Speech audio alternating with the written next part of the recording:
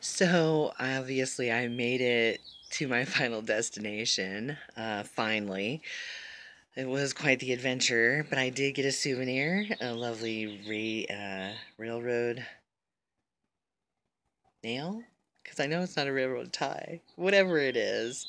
These are laying all over the tracks, guys. Like, why aren't they hammering them back in? I don't know, but they're just everywhere. And you can see them sticking up from the tracks. So whatever, Amtrak. That's all I gotta say. Um, I'm doing this video though because I am going to be starting a new book that I think that there might be people out there who are interested in also participating in this book, uh, which is an initiation. I don't know if you can see the cover, but I will put the cover on the as the cover of the video. But the book is called the Sophia Code, a living transmission from the Sophia Dragon tribe. The author is Kaia Ra. It's spelled Kaia and then Ra. Um, I'm gonna go ahead and read the preface parts of this book. Um, because it is an initiation and a code and downloads, etc., etc. It's a study which requires some things, and so I'm not going to be reading it on YouTube or anything like that. I'm just doing this video to see if there's anybody else who would like to participate. Um, and then it's going to be maintained as a closed group. Uh, so anyway, here we go. Let me read a little bit about like who the author is and how the book came about. I think it's a fascinating introduction to this whole book, which really fell into my lap, honestly. Um, Thank you, whoever Ted is. And yeah, so let me go ahead and read that. You guys do your own research. If you're interested in participating, leave your contact, leave, whatever, say something in the comments, and I'll reach out to you and we'll figure how we can do this together. So it is recommended that the book be read aloud to each other. Um, I I don't know if this is just for women or not, but let's just see who feels so inspired to after I read the introduction. So, anyway, here we go.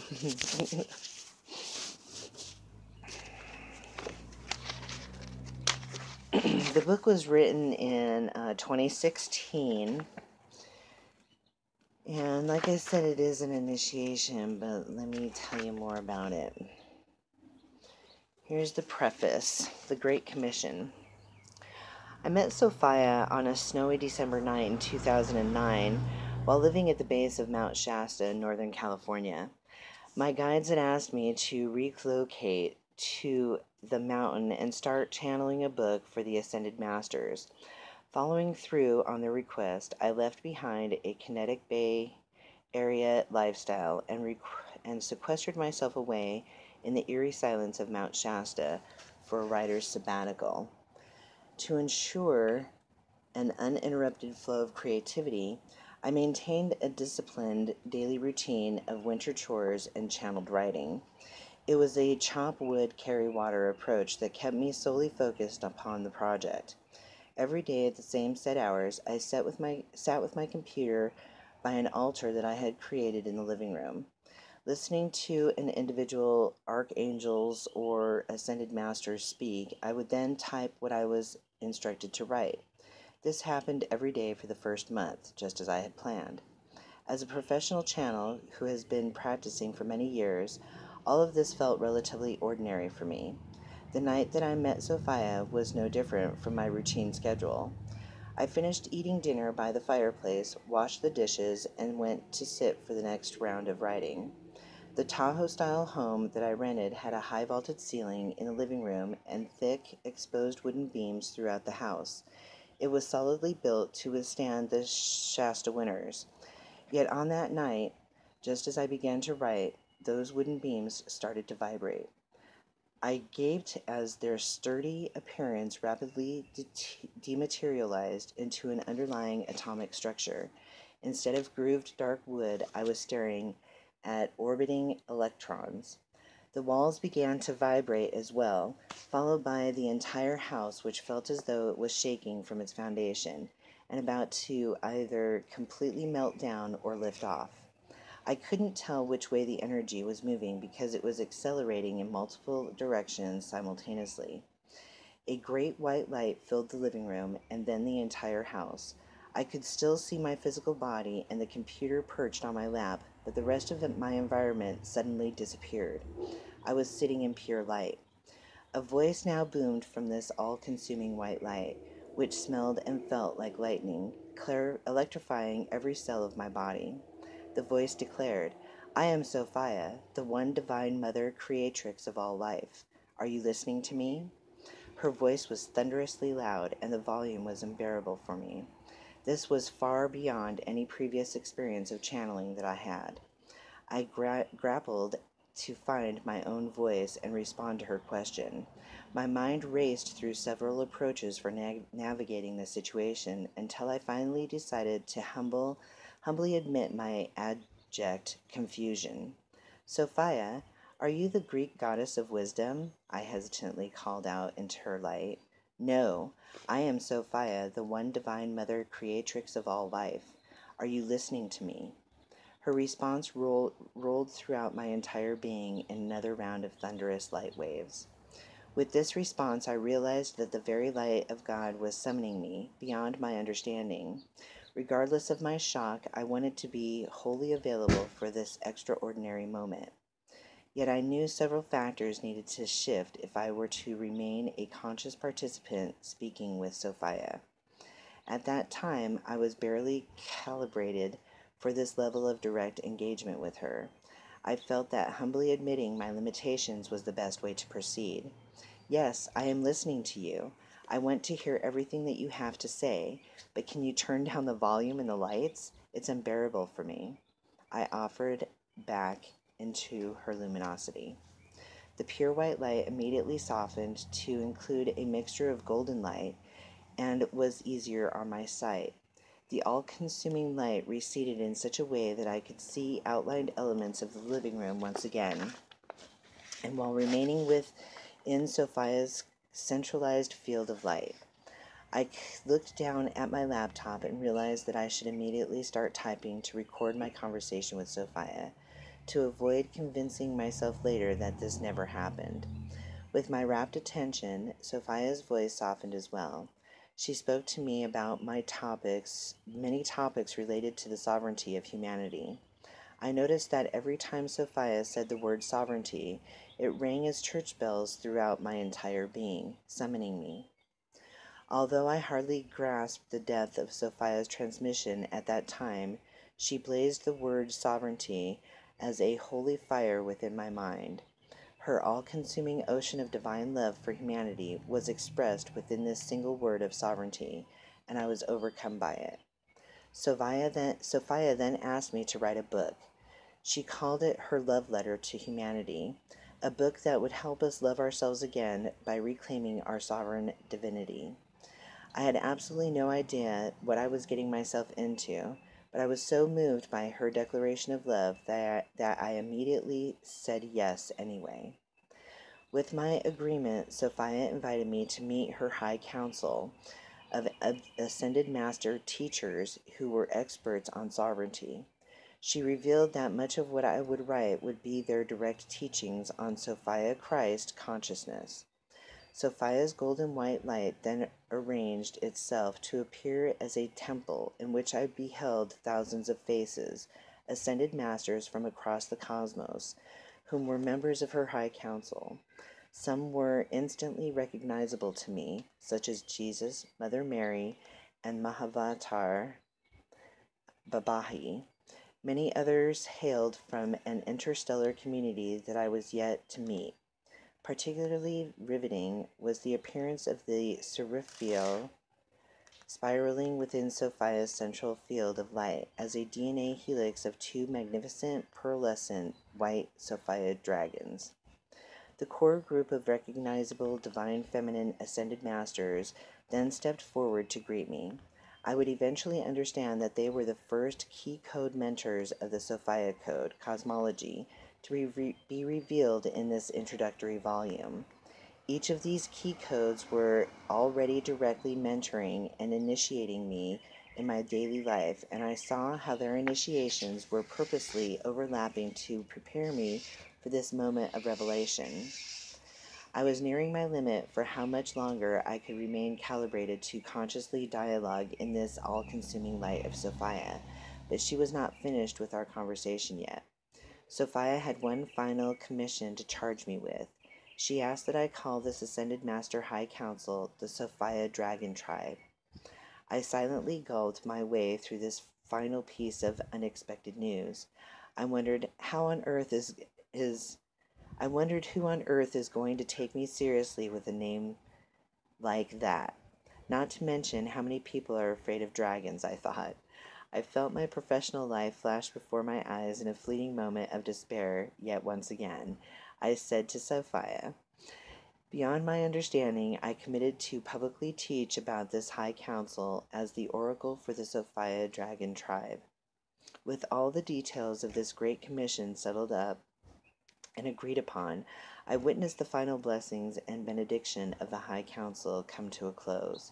The light of Sophia slowly receded and integrated into my now reappearing living room. I watched as the appearance of walls climbed up from the floor to recreate the vaulted ceiling high above me. The great commission that I had agreed to serve was now a sealed promise within the light of Sophia, and it would take me years to catch up with a prayer of this magnitude. Shortly thereafter, I became aware of Gnostic Christianity and its mystical belief systems, including that of Sophia as the bride of Christ. Most of what I read from the ancient text was cryptic at best, and hardly conveyed to me the omniscient Sophia that had announced herself as the one divine mother creatrix of all life. I realized that Sophia was asking for me to plainly relay who she was through her own words, as a sacred text that would reconcile humanity with the divine feminine Christ energies that had been secreted away and oppressed for ages. Secreted. With the recognition that I would not find what I was looking for to corroborate my waking revelation of Sophia from any previously written scripture, I committed to remaining an initiate of the unknown before me and directly downloading the teachings of Sophia and the Sophia Dragon Tribe without relying on any external reference. I dedicated myself to the testing ground for every teaching that poured through me. My daily life became a rigorous, modern mystery school in which every choice I made was in some way connected to this project. Eventually, I was told the name of the book, the Sophia Code. The Great Commission to channel the Sophia Code came at a pivotal moment in my personal life, during which I fought every day to simply get through the day, as I put back together the countless pieces of my shattered heart. As the Codex teachings flowed through my channel, I got to witness that this was indeed a living transmission from Sophia and the Ascended Masters, which was capable of healing the darkest wounds and activating the greatest light within me. To provide some personal background, I will share that I was born in a relatively spiritually awakened state, with multiple lifetimes of mystery school training consciously intact, my psychic centers already activated, and a magnetic creative intelligence that both captivated and infuriated adults. By the age of 3, I was conversing with the guardian angels and masters of light that watched over me, yet I was also hounded by the demonic entities, ancestors, and ghosts that plagued my caretakers. I was beaten when I would speak of what I saw or heard beyond the veils, so I spent most of my early years in utter silence, not relaying what I experienced of these gifts that would also become a curse during this chapter of my life. My constant interaction with the spirit world allowed for me to live most of my early life on the other side of physical reality, surviving in the higher light realms, as my body suffered atrocities within this world of form. For when Sophia contacted me on that wintry night, I was in the middle of an excruciatingly personal healing journey. Having survived the first 18 years of my life, I was recovering from being systematically raped and brutally tortured on a daily basis by both my caretakers and countless others. From my birth, I was groomed to be inducted at the age of 3 into a child rape slave trade for an elite ruling class whose network crossed 6 state lines, including all of New England, New York, and Washington, D.C. This slave trade exchanged child trafficking for political power, real estate, and millions of dollars, as well as supplying child slaves for the highest tiers of satanic, Masonic ceremonies of ritual rape and torture in the United States. This elite network included politicians, military officials, wealthy businessmen, as well as an entire system of medical professionals who believed that raping children provided them with a vital life source for achieving immortality, remaining in power, and ensuring the future of their generational rule. In this journey, I witnessed the murder and raping of innumerable other children as well. At their hands, I survived multiple surgeries, comas, and at least 13 death experiences in which I was carried into the light realms far beyond this world. My first experience of dying due to this insane brutality occurred at the age of 4 in New Hampshire. My psychic centers and intelligence were plundered for these purposes, and this extremity of torture left me without any boundaries to the spirit world. It was by the grace of Sophia, the angels, and the ascended masters that I survived every attempt upon my life. However, by the time I escaped, I walked as the living dead for several years. It was also by the grace of Sophia that my own attempts to end my life in those early years following my escape were unsuccessful. It would take all of my 20s and most of my 30s to recover from these atrocities and become the integrated whole human being that I am today. By 2001, I managed to graduate with honors with a bachelor's degree while working full-time, creating a foundation for my future.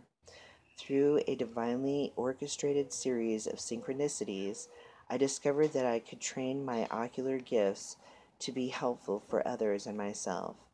I was always in awe that although my heart was broken, my channel was pure.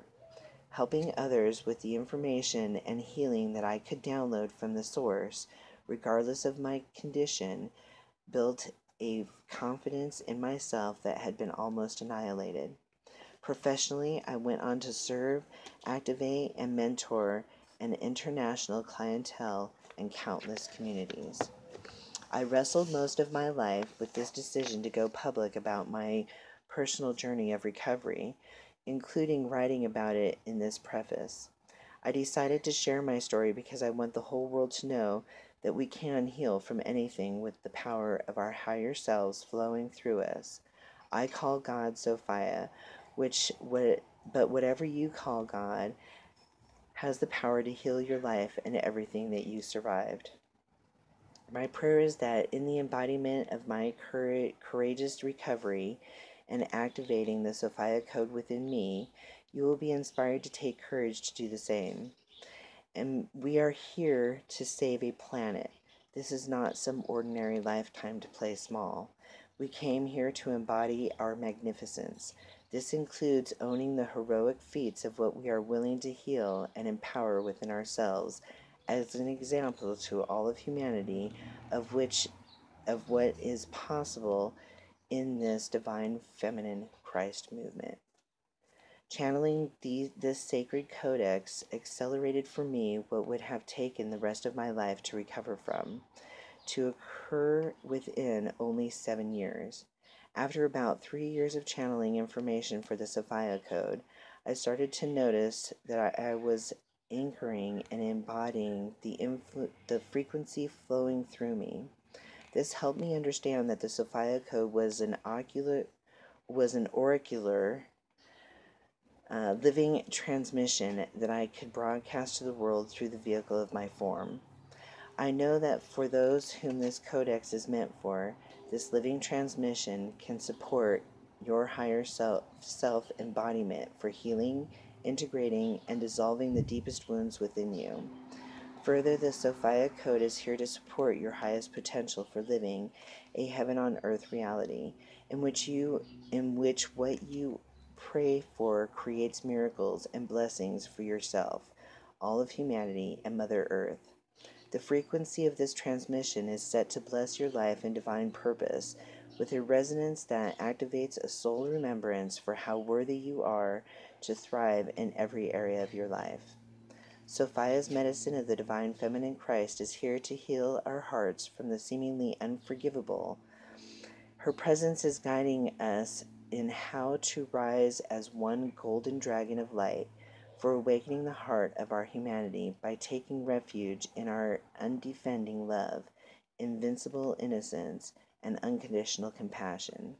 In the grace of Sophia, we are being initiated to step into our sovereign ability to create heaven on earth by embodying the frequency of our divinity, one loving step at a time. I had no idea how much I needed the medicine of the Divine Feminine Christ for my personal recovery until each of these key codes walked me through their initiations that are featured in this book. In their loving mentorship, I transcended surviving my life to thriving in my relationship with life, and may it be so for you as well. Over the journey of channeling the Sophia Code, the 1,000 pieces of my heart became whole. May the radiant light of Sophia's all-consuming love for you, pouring through every page of this book, set your heart free to fly in the vista of your own sovereign divinity. We are here to birth miracles. We are here to download divine solutions. We are here to honor our divinity and to take pride in our great calling to activate humanity. May we complete our prophecies together and fulfill this great commission before us for the one body of Sophia Christ, with every blessing for your happiness in her radiance. Kaia Ra. I then want to read the introduction, which is how to read the Codex, and I think that you will understand better why this is an initiation, why it is a code download, and why it is really something that needs to be done in a closed group or between you and another person, however you guys want to do it. For yourselves, I know that there are people that I would like to see be involved in this as a community. So, introduction, how to read the Codex. As a sacred text, this book is encoded to broadcast a living transmission that aligns you with the truth and frequency of your higher self-consciousness. It also acts as a living doorway through which you may be initiated into a modern-day mystery school lineage with the Ascended Masters. Therefore, you may experience a myriad of physical sensations as you rearrange your inner reality by reading this book. The Sophia Code is a curriculum with the Ascended Masters designed to activate your highest potential and your soul's divine genome. As in an arc of educational growth, cycles of integration are essential for taking in new information, releasing old belief systems, and adjusting to live at the edge of your capacity for accelerated personal transformation. Allowing yourself the space to reflect and integrate between chapters from 1 to several days will support your journey ahead. However, it is also important to keep reading as you integrate because each chapter builds momentum for your empowerment. In Section 2, this pace and commitment becomes particularly important, for every key code chapter contains revelatory teachings, followed by an initiation to mentor with the Ascended Master, which builds upon the previous key code initiations. About the key code initiations.